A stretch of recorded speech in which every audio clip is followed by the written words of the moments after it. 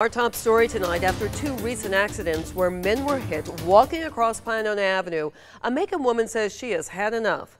The first last Wednesday when 65-year-old Richard Smith was treated at Navicent Health after being hit. Then on Sunday, 64-year-old Johnny Arnold Sr. was struck and killed. Sarah Hammond joins us live to tell us why Mary Glass says it's time for these accidents to stop. Yeah, when Mary Glass heard her friend and neighbor Johnny Arnold was hit and killed here on this street, she came out and made this sign that says, "Stop pedestrian killings on Pinona Avenue. We need help." How many have to die? Die like that.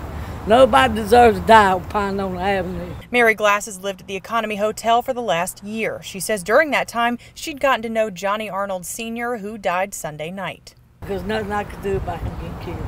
But I know I can do something out to his aftermath, and that's try to help others out here. So she made this sign to bring attention to the problem.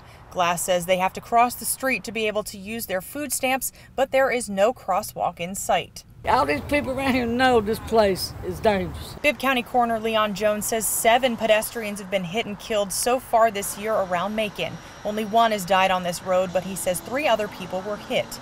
Bibb County Commissioner Elaine Lucas agrees that Pinona, Gray Highway, and Eisenhower Parkway are dangerous for pedestrians. The responsibility doesn't just fall on the walker, but it falls on those who are driving to be as safe as they possibly can. She says Bibb County's Pedestrian Safety Review Board is working to get the Georgia Department of Transportation to do more traffic studies on these major highways.